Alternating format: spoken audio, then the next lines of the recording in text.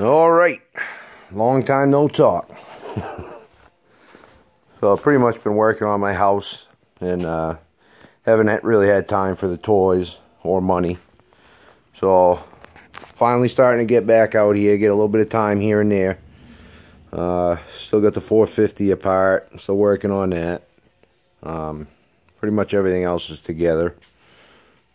The CR back, but focusing on my fucking ATC 250R.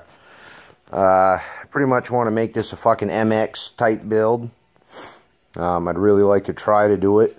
So I finally got my cases back. I had to send it out to Rob Selvey.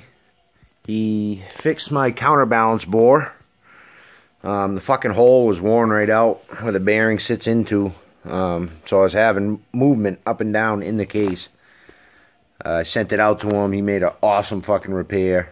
Put a new sleeve in it to the right size and fits tighter than a bullfrog's ass.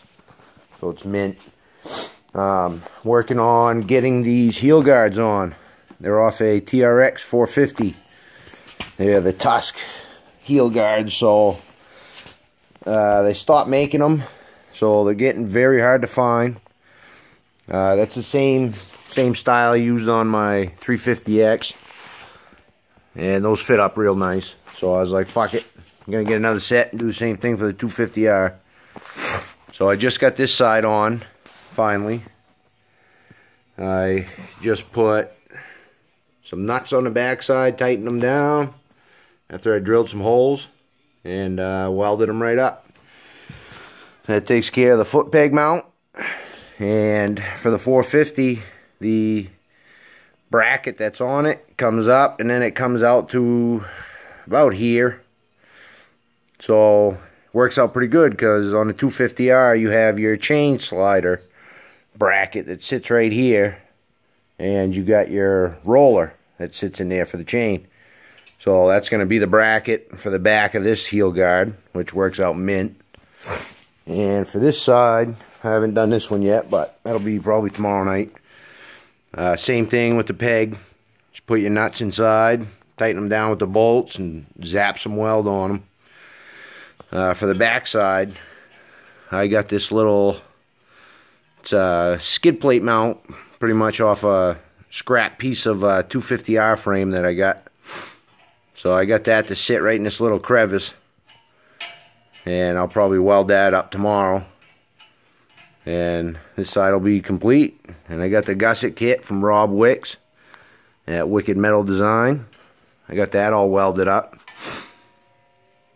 Which he makes a awesome fucking kit. This thing's sturdy as fuck.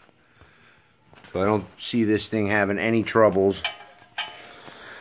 with being strong enough. Actually being able to send her off some fucking jumps. Nice kit he makes. Fucking thing's awesome. So yeah, she's coming along. I sat the bottom end in there to make sure that the 88, 89 rear motor mounts fit that I welded into her. And they do. I got the top and bottom set, so now I can use the 88, 89 style swing arm, which I'll probably throw that one on it. And that one's getting the KOQ long travel no link that I got, which is sitting up there right now. I got a shock, so probably swap the rear end right out of this right into the fucking ATC, and that should be good for a nice MX track. Nice short fucking 88, 89 swing arm. See how the aluminum holds up, but hoping it'll be good. Alright guys, wanted to give you a little update. It's been a little while since I actually posted a fucking video.